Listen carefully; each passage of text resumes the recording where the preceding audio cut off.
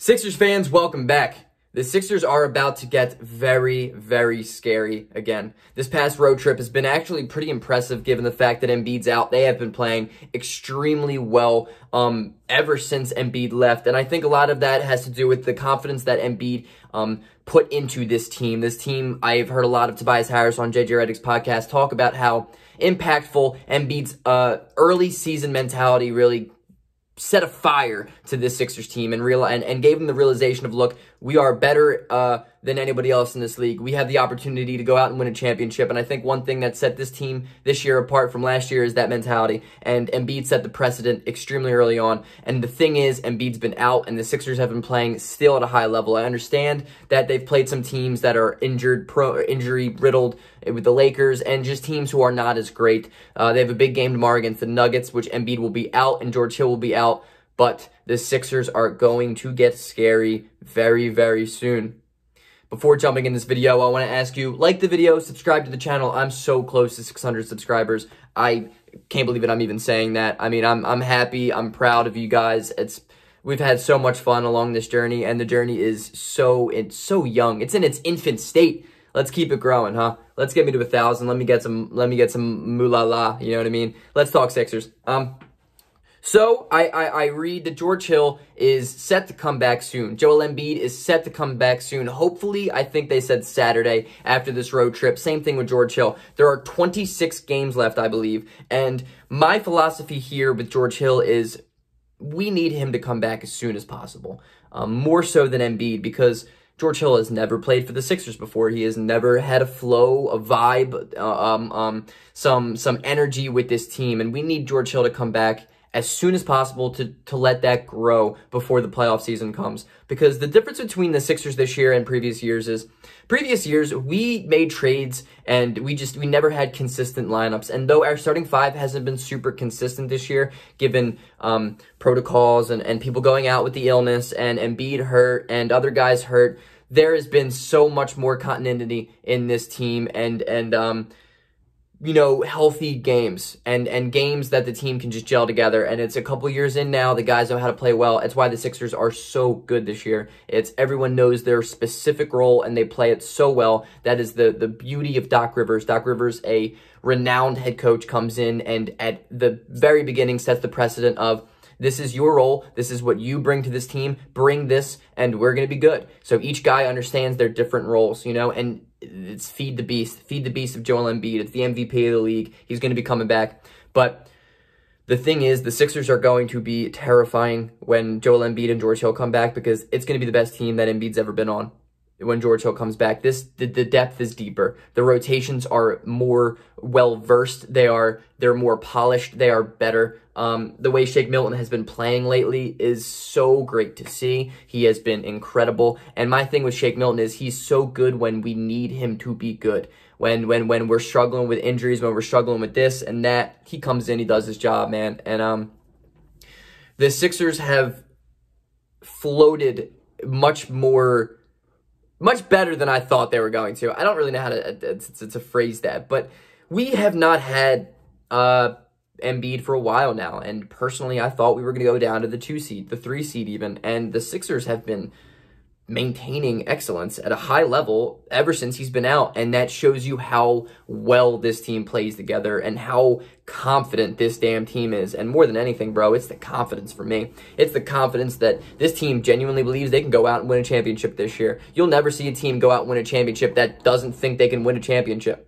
That's why this team can do it this year. It's because the confidence is there, and you can see it in the way they play. Tobias Harris is playing at the highest level of his NBA career right now, and it's because we need him to, and he's well aware of that. And it's not even this added pressure onto him, because he still slows the game down. He still does what he has to do and what he does best. He's not this isolation guy that Brett Brown wanted him to be. He understands he works best with 3, 4, 5 dribbles, not 7, 8, 9 dribbles, and he's playing that way, and it's just producing better.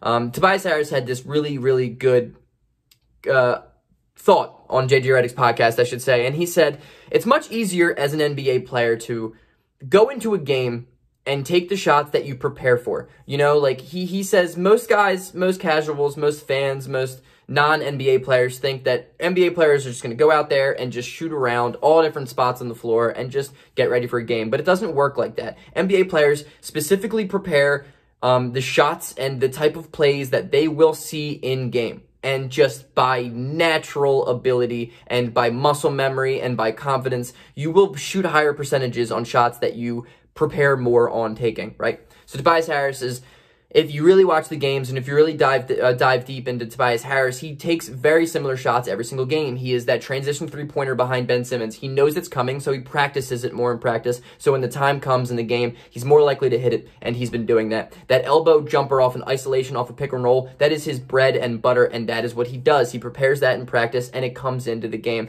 And my thing is now, with Embiid and George Hill coming back, it just makes our team so much scarier, because we have the league MVP coming back. And though he probably won't win it, and to be honest, I cared about that when Embiid went down. I cared so much because I was just like, man, this guy deserves it. He deserves this MVP. He put everything and more into this season. But now, I don't know how much Embiid wants it.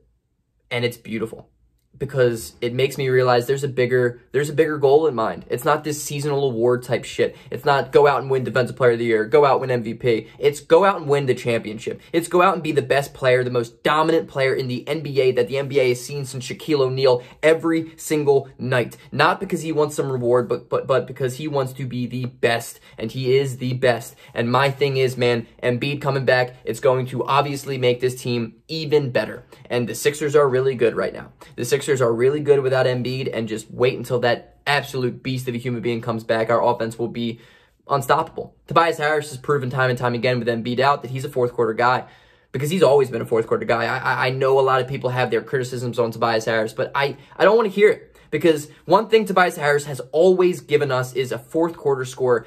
And with Embiid now, we have two guys who can do that. And Embiid is the most dominant player I've ever seen in my life, outside of maybe LeBron James. But he's going to be that guy that just go out and get his own bucket and say it's not falling, or say you want something different because the double team's coming. Tobias Harris will give you production at a very high level. There are 3 All-Stars on our team, and they all bring very unique traits to this team, and it is why the Sixers are so well-rounded. And when George Hill coming in, he's one of the better veteran half-court point guards in the league, and where the Sixers have struggled the most is the half-court set. We always have. It's because we don't have a traditional point guard, or even really a point guard who runs a half-court well. Ben Simmons is not a half-court point guard because he just cannot shoot. It's interesting watching Ben Simmons and the Sixers play in the half-court set, because it's like Seth Curry kind of seamlessly fits into the point guard position a little bit, or Danny Green or Tobias Harris, and Ben Simmons becomes more of the dunker spot guy and falls back into more of a 4. And it's really interesting how Doc Rivers has made that work so well. But now with George Hill, you can roll out a lineup of George Hill and the starting 5 and take, Danny Green out or take Seth Curry out, and it's really becoming scary, because George Hill, though as not good of a defender as he used to be, is still a pretty good perimeter defender. He can give you open three-point shots at a very high clip. He's a very good shooter, and he's a very reliable, decent playmaker, especially from the half-court set, and he hits his free throws at an extremely high rate. The thing is, guys, that the Sixers are really, really good right now. They're really, really good, and it's only going to get better.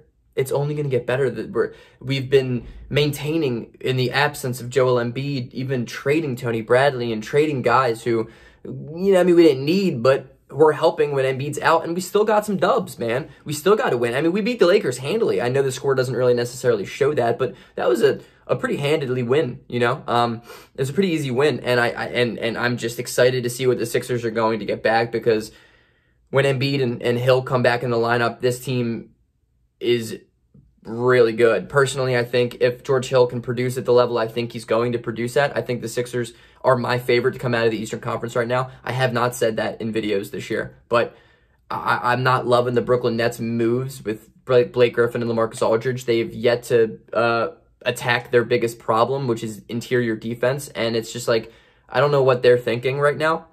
I think if I'm Brooklyn, I would have went out and got Gorgie Deng. Instead, they go out and get LaMarcus Aldridge, and he doesn't answer the Joel Embiid problem. I know probably nobody does, but he does not answer that well. The Sixers are not going to be this rollover team in the Eastern Conference this year. They've proved that over road trips, over the toughness, over the hard fourth quarter fault win games. This team's mentality is so much different. The Sixers are ready for something this year. They are ready for something. And listening to Tobias Harris, not saying we want to win a championship, but we will win a championship, that's that manifestation, and I am so here for that energy. Peace out. Go Sixers.